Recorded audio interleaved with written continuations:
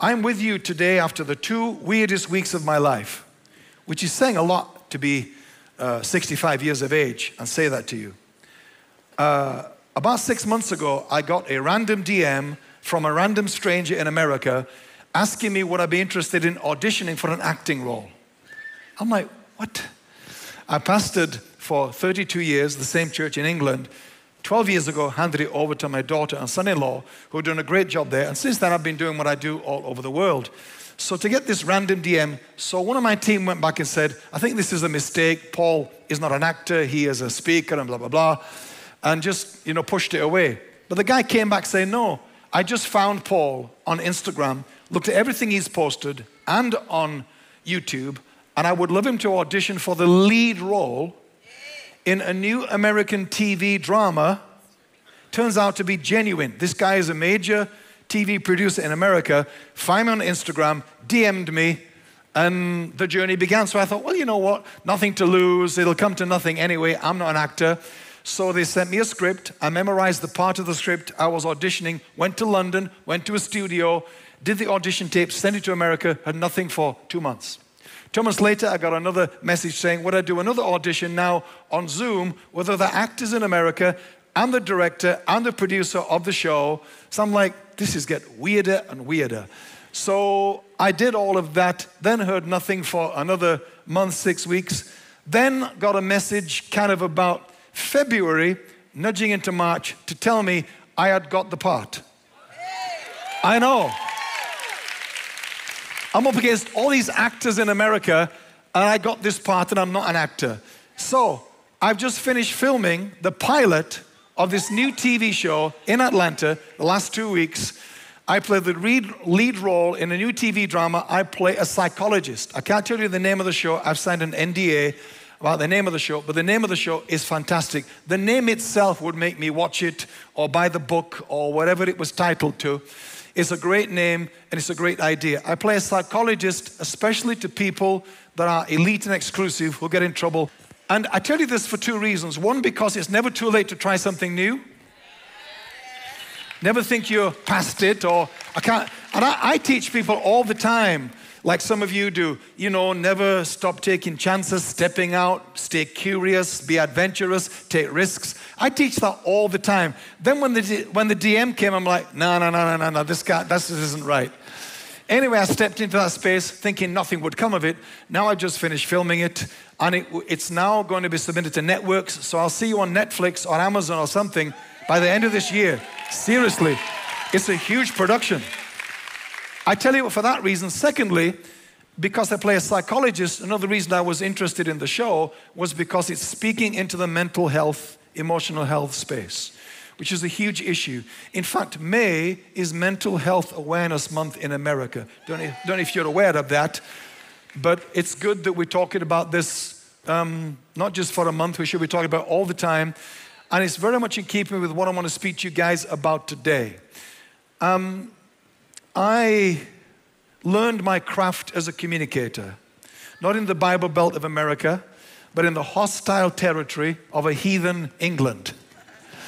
98% of our population do not attend church, which is true of Europe, and are quite anti-church. Most people in our country hate church for one simple reason: they've been. And what they didn't find is they didn't find the church was like this. They found the church like this. Come as you are is very trendy to say until they do come as they are.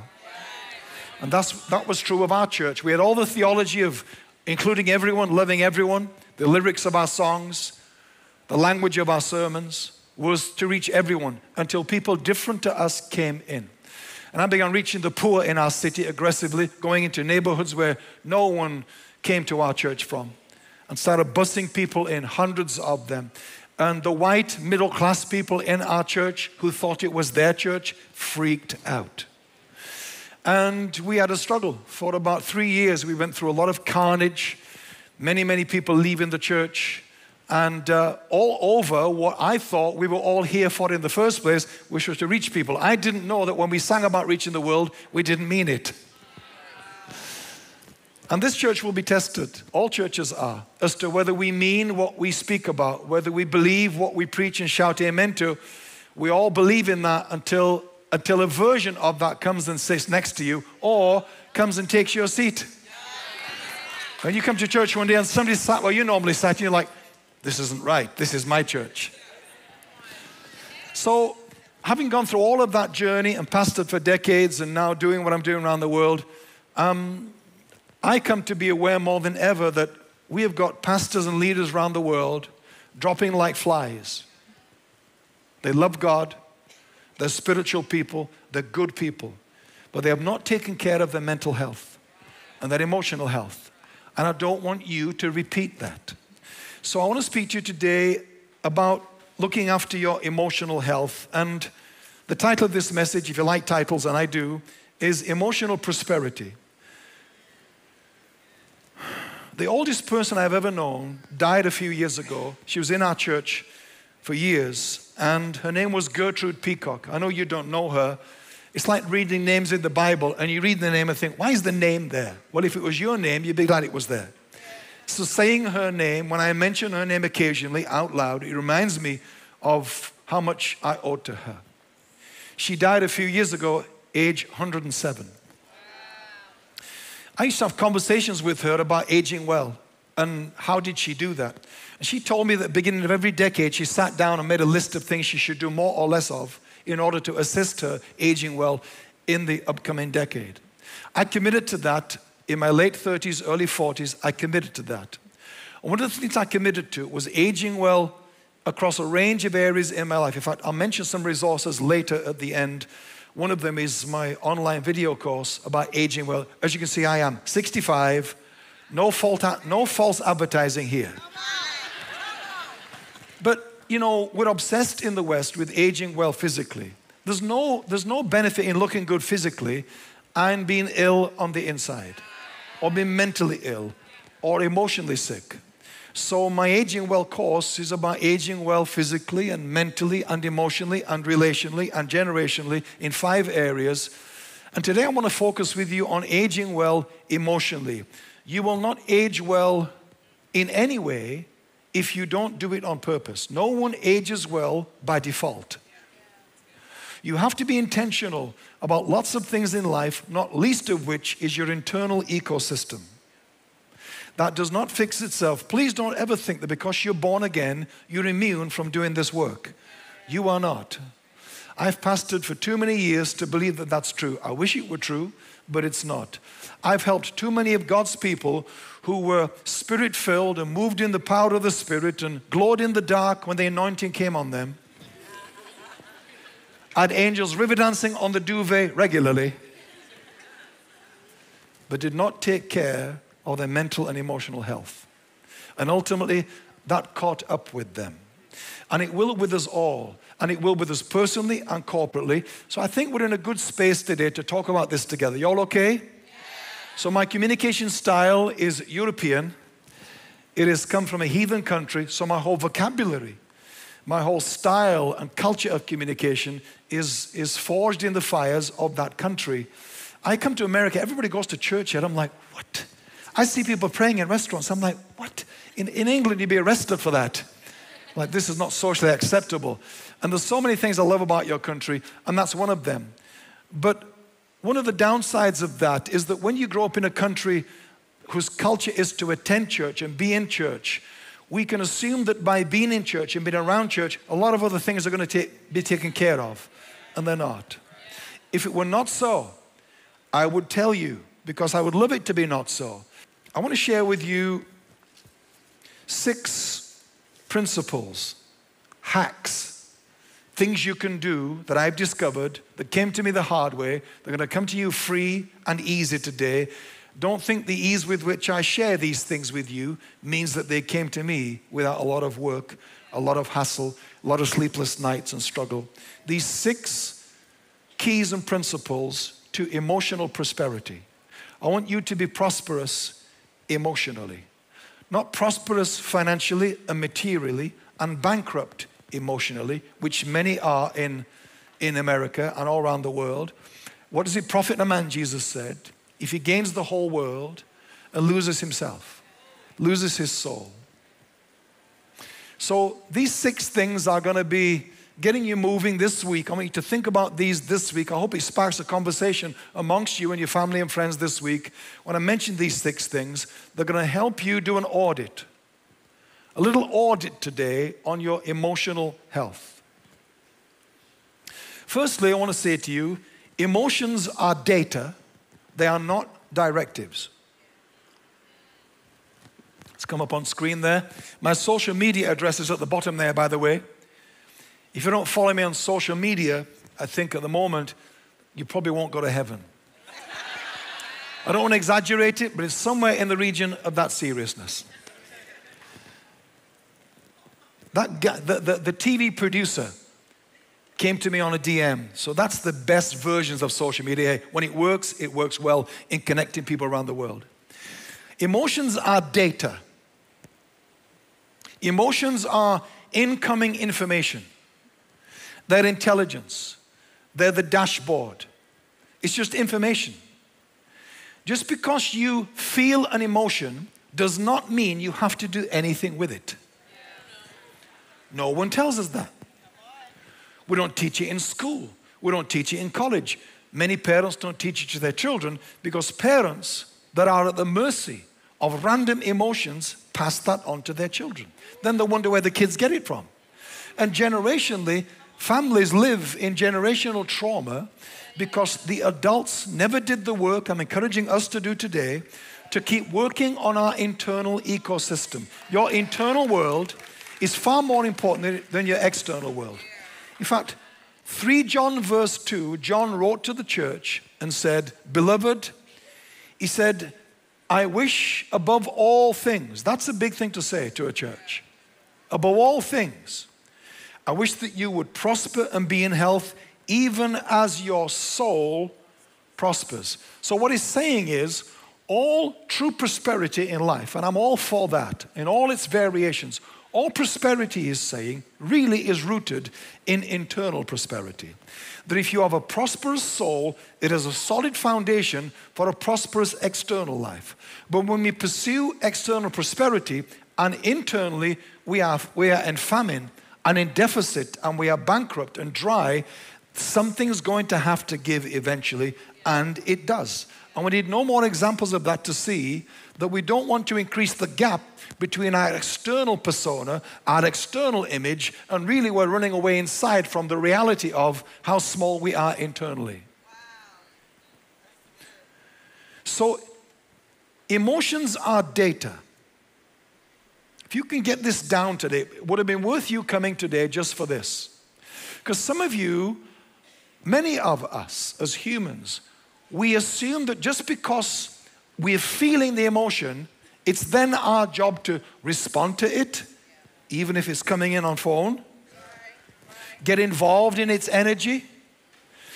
Say something about it. Make a comment. Get into an argument. Return the emotion that's coming to us to someone that's bringing it towards us. So if we understand that all emotion is optional. No emotion is obligatory and a command. All emotion is data. You get to decide what you do with that data. No one tells us that. And so if you'll see emotion as data and information, not as a directive that you must respond to it, you'll already start this week far more in command of your emotional life than if I hadn't told you that. Our emotions become our mood. And our moods become our temperament. And our temperaments become our personality. And you can be as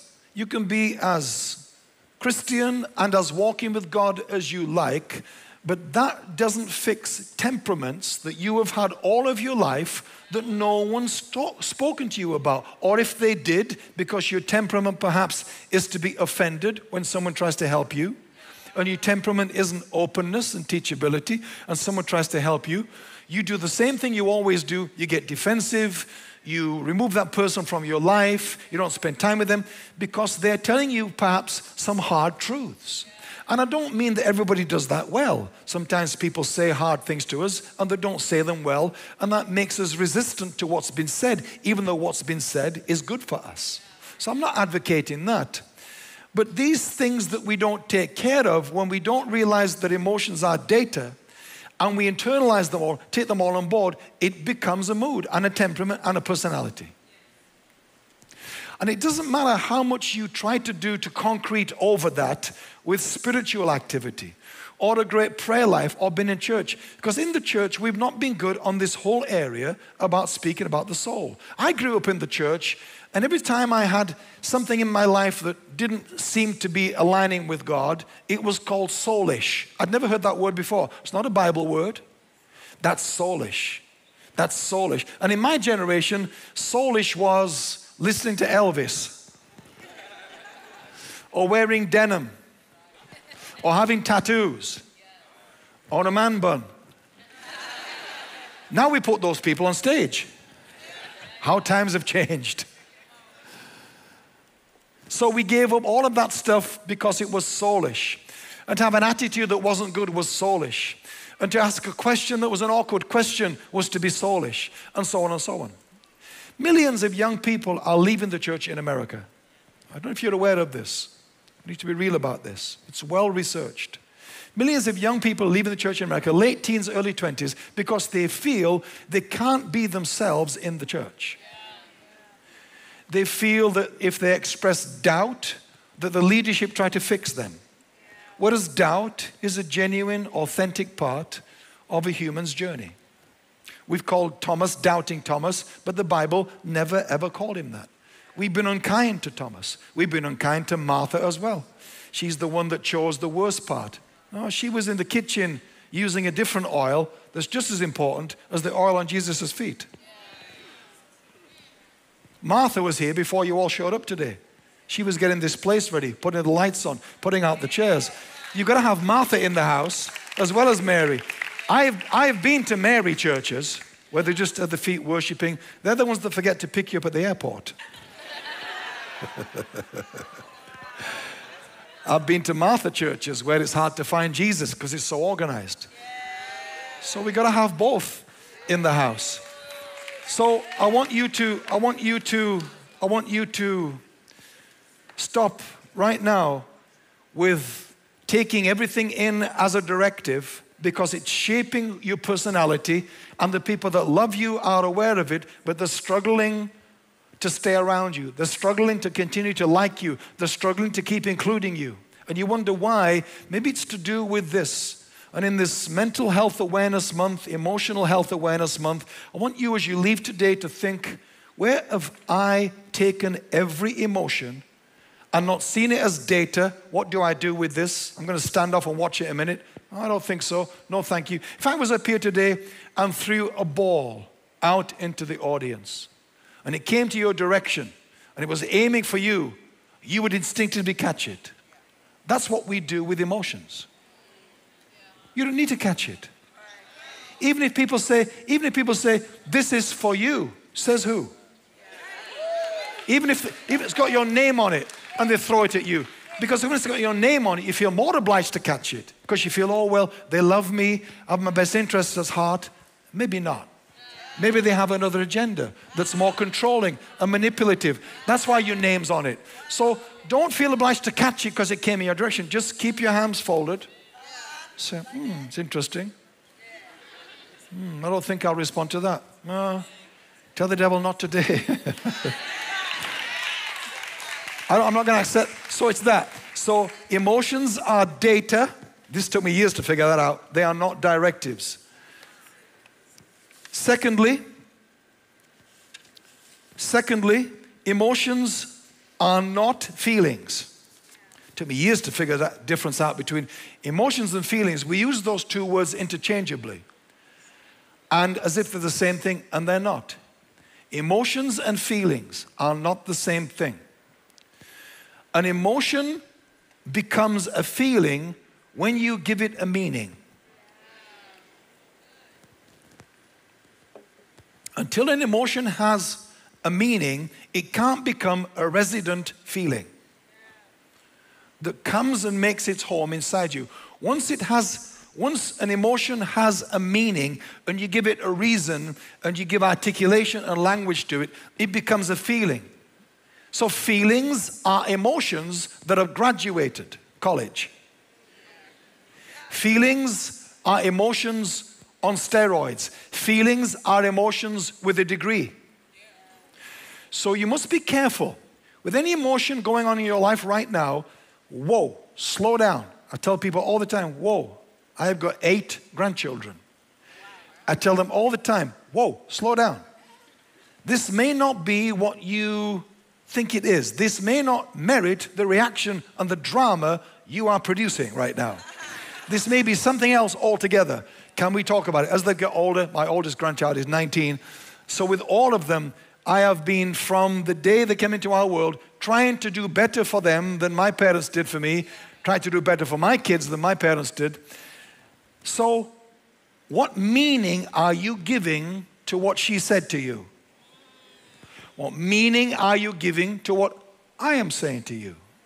Because the truth is, and I speak about this, I'll mention it later, in my communication masterclass that I do around the world, that I learned this as a communicator years ago. I figured this out again the hard way. Sitting where you sit, I figured this out. There are 2 voices always speaking when someone's speaking. There's 2 voices in this room right now. There's what I am saying to you. That's one voice. I'm on the microphone, you can hear me.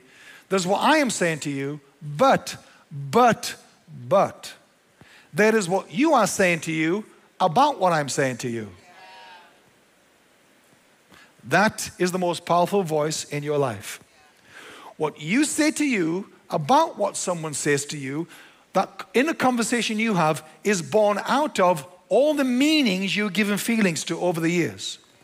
So somebody can say something quite innocent and you suddenly get offended or uncomfortable or feel got at or judged.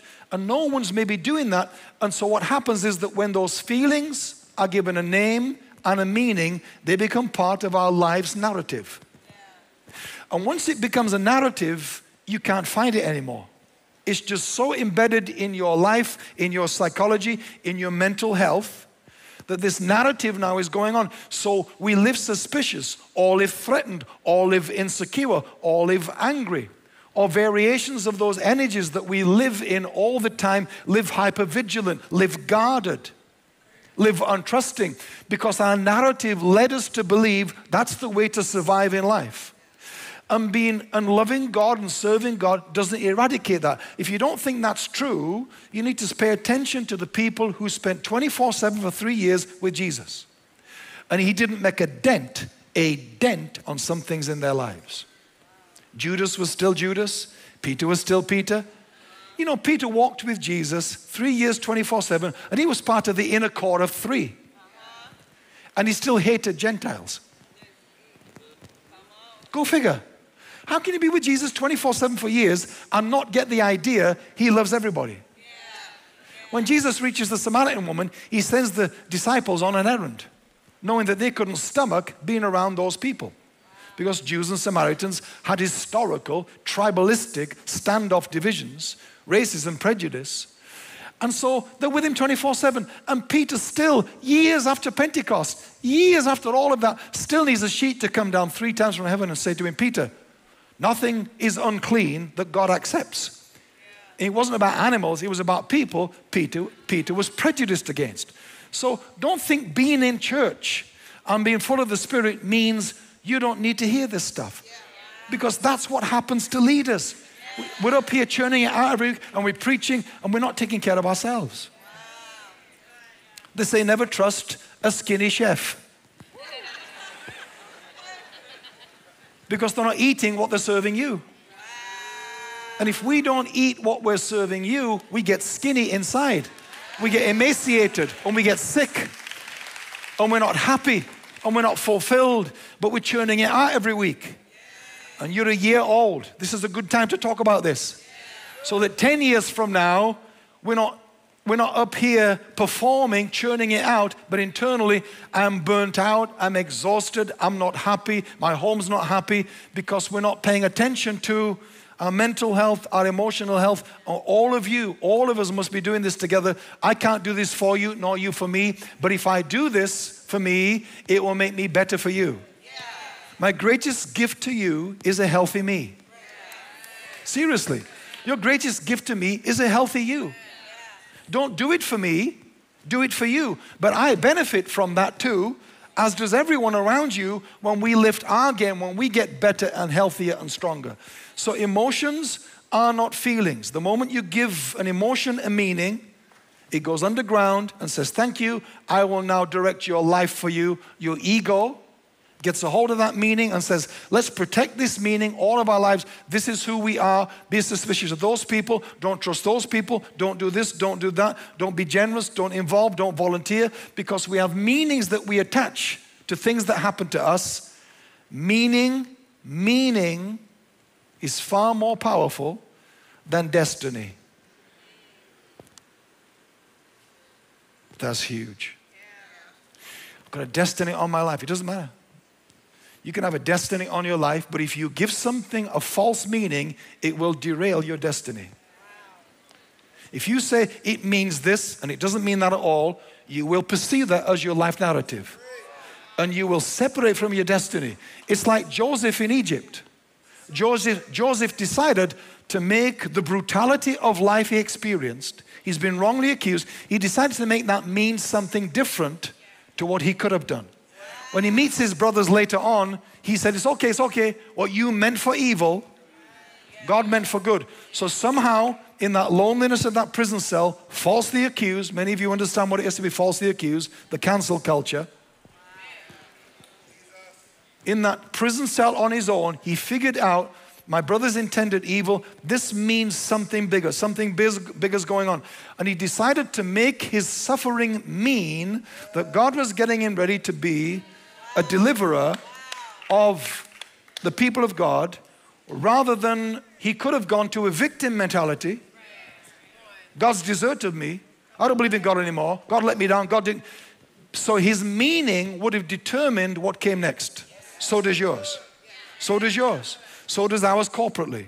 So be careful before you assign emotions a meaning, because that meaning can derail your destiny if it's so far off the reality.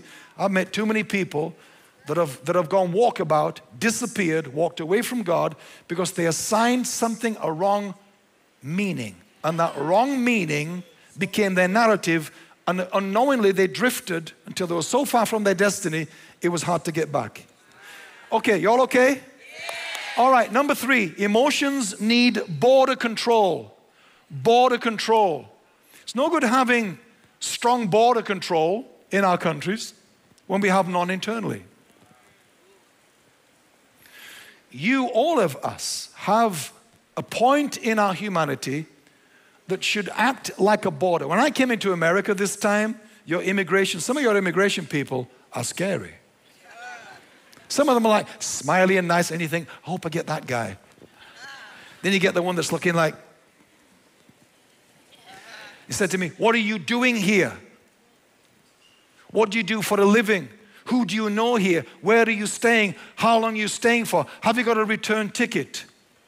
How do you make your money? It's all of those questions. And what's he doing? He's controlling the borders of your country.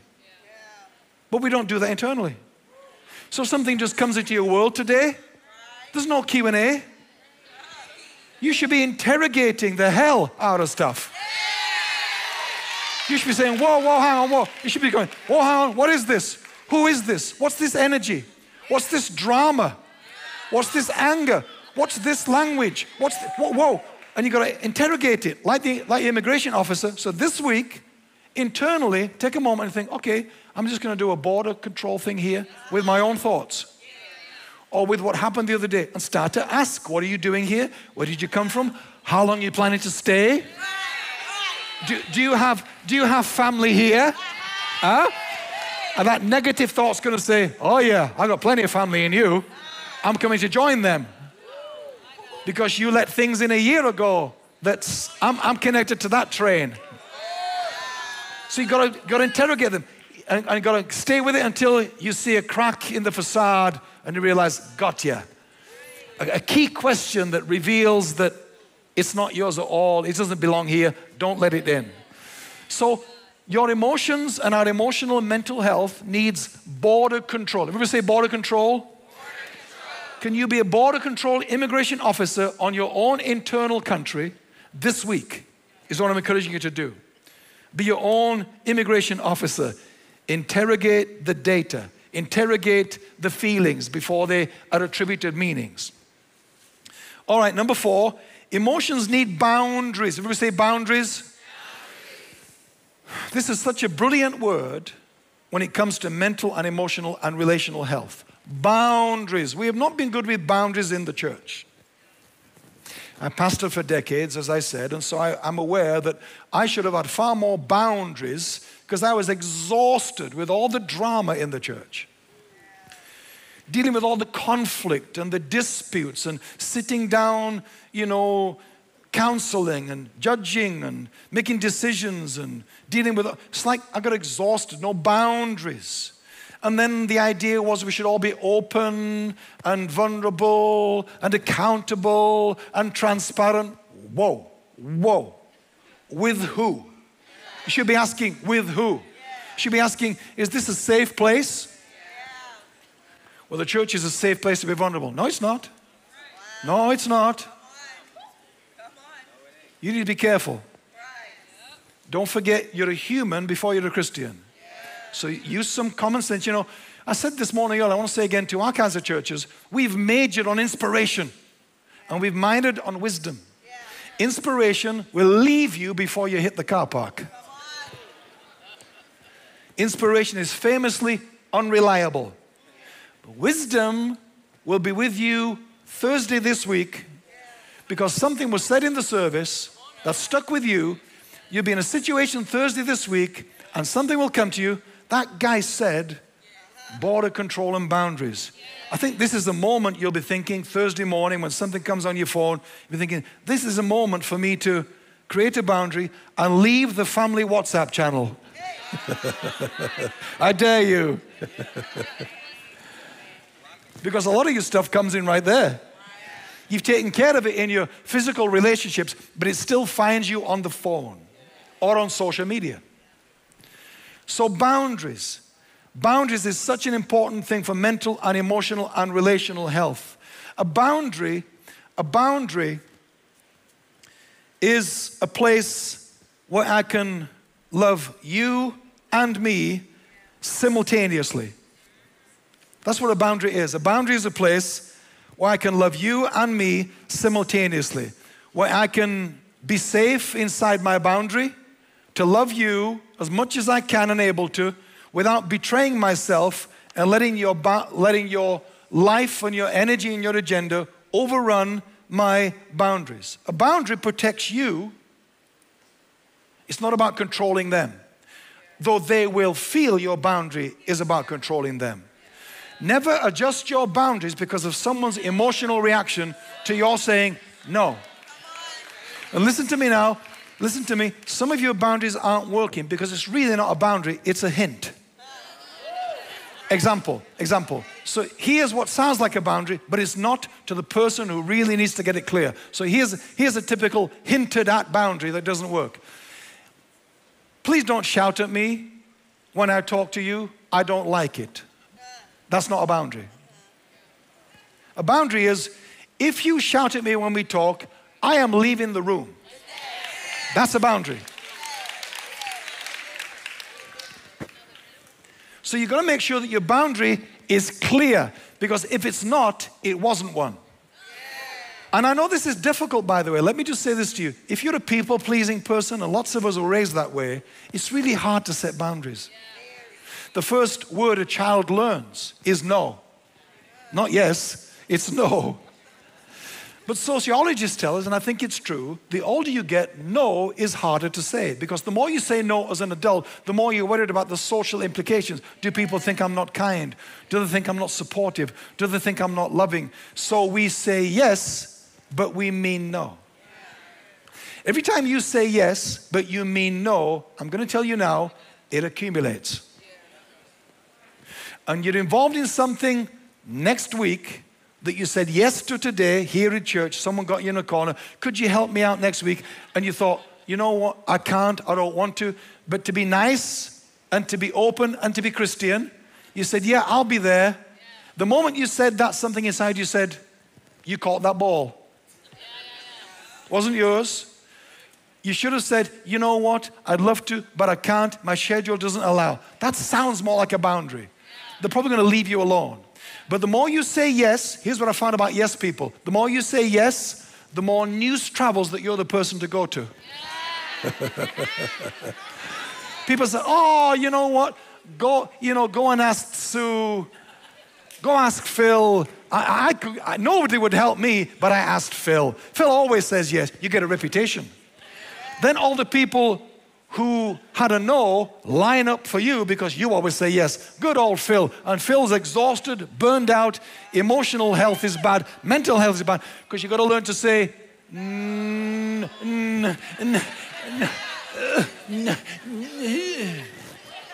especially if it's to your mother, or your husband, or your wife, or your friends, or your kids, or the church family. Sometimes you have to say no to the church. Seriously. I taught this to our church. Don't think you've got to say yes because it's the church. Sometimes it's not your turn to say yes in the church. And you know what? It's someone else is going to step up. There are times in your church life, in your walk, that you say, I'd love to be there, but I can't. And then you feel bad about it. No, it's okay. We get it. Someone else is just in a place of readiness to step up though. So if it's a no from you today for something we need help with, it'll be someone's yes today, and it'll all balance itself out. The church is a volunteer culture. So it's strange for me to say that to a volunteer culture. But we can't take advantage of you in a volunteer culture and call it spiritual and Christian, because the church becomes responsible too for burning people out. So we've got to manage all of that too. You have and we have to. You're a year old. We need to talk about this stuff. All right, I'm moving on quickly. Y'all okay? Listen, a boundary is about self-respect, not their respect for you. Respect yourself. Never put your emotional home in another human being. Don't do that. I have done it. I have done it. I've done it with pastors and leaders, spiritual fathers, close friends. I put my emotional home in them. Listen to me. If you put your emotional home in another human, you give them the power to make you homeless. Because the moment they exclude you, say something kind about you, don't involve you, don't speak well of you, aren't kind to you, you go through some version internally, instantaneously, of being thrown onto the streets. And now what you finish up doing, now you start fighting to get back into that emotional home that you felt safe in. You are the CEO of your life. You are the love of your life. You are who you've been waiting for. You are. You know, when I say that, I see some of your eyes, isn't that Jesus? Let me tell you something. Jesus is not insecure. He doesn't think, ooh, don't be telling him that. I won't get enough attention. That's human. That's like thinking about God as a human. God is omnipotent and omnipresent. He's really cool with you loving you. In fact, the second greatest commandment is you can't love people if you don't love you. Y'all okay? All right, my time's going. I'm going to wind this up and get you out of here. All right. Whew.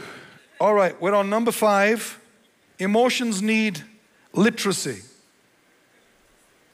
Literacy. Emotional literacy is an art. Emotional literacy is the ability to identify two emotions that seem the same but they're different, like empathy and sympathy, like guilt and shame, shame and humiliation, loneliness and solitude. They can both appear the same when you look into someone's life or look into your life, but if you wrongly name an emotion, you will suffer under the false identity of the emotion you think you have, but you don't. and people accuse you or use language towards you who you love and respect, who say, I don't like how angry you are lately. And you think, I don't think I'm angry. I think I'm frustrated. I think I'm passionate about this, but I don't think it's angry. And if you accept it as anger, you'll dial it down when you should be dialing it up. It doesn't always come out perfectly. And sometimes frustration and passion can come out strong. And people that always see strong people as angry will say, you're angry. People used to say to me all the time in my church and around the world sometimes, I find you very intimidating. I'm like, who, me? Me? Moi? I used to feel really bad about that because I don't want to intimidate people. I love people. Then I realized, hang on a minute, am I intimidating or are you intimidated? Because if it's that, boundary, this has nothing to do with me. You're all on your own in your intimidation. You know, when you work, I've worked really hard, and you have to. I've worked really hard to bring myself to this version of me that is secure and stable and happy and confident and all of that stuff. So when somebody says to you, that's intimidating, that's a lot of work I've put in for you to call it that. For you to call it that, and really, is it that? Then I think, no, it's not that at all. It's that I know sometimes people find that kind of personality intimidating. So if I can say to you, no, I'm not intimidating, but I think you're intimidated around people like me, or certain kind of people. All your life, versions of me will have been in your world that probably you felt intimidated by. So the good news is, it's not that I'm intimidating you, because if I disappear, someone else will crop up in your life that makes you feel intimidated. What do? Remove all those people from the world? So you never meet an intimidating person? No. So emotional literacy is hugely important. To identify what is it that you're feeling, give it a right name, and have less confusion with emotional illiteracy in your life. Number 6, practical hygiene. Emotional hygiene. It's no good having a sanitized body. We've done lots of that, haven't we, in COVID? You sanitize your body, but you don't have emotional hygiene. You have unforgiveness. You harbor anger and bitterness and rage. And so you don't have internal emotional hygiene. Be as emotionally hygienic internally as you would be externally. It took me years to learn these things. I offer them to you today, free of charge, calmly and conversationally. But believe me, this stuff came to me with a fight. And I don't want you to have one. If I can share something with you from my age and stage of life, that means I lessen your wrestling with this thing, that it was worth us all being here today. Let me pray for wonderful people here. I'm going to hand it over. Get out your way.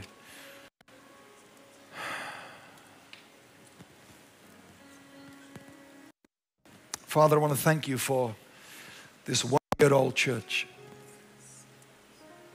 for all the beautiful humans that make this church up. All the stories, all the hurt, the pain, the trauma, the joy, all the strengths, all the weaknesses, all the mistakes, all the high days and low days accumulated here in this family. We thank you for it all. We pray you'll help us as we move into a second year to use all of it to become more human, to become more authentic in our faith, that we might shout to our community, all are welcome here, because I found a welcome here, and I never found that in any other church, but I did here. I pray the reputation of this church in this community becomes, whosoever will may come to that church. I pray the word on the street will be about this church. You would not believe who goes to that church, that would be a badge of honor and merit, because our circle of love is so non-judgmental and so inclusive. I pray above all that the mental and emotional health of this leadership and this house will continue to prosper and flourish in the years ahead.